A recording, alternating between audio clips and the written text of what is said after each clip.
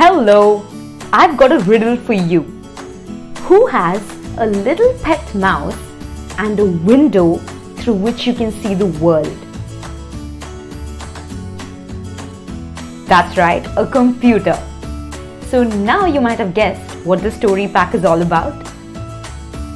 For this month, the kids will be reading their first chapter book, Hello Ruby, which introduces the fundamental concepts of programming and computational thinking, which involves decomposition, the breaking up of a problem into smaller pieces, then abstraction, leaving unnecessary details out and focusing on the ones that matter, pattern recognition, finding things that are similar or almost similar in different objects, and finally algorithms, where we'll clearly state a step-by-step solution to solve a problem.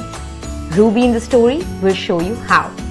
I hope you all are as excited as I am to learn how to talk to computers. See you in my story session.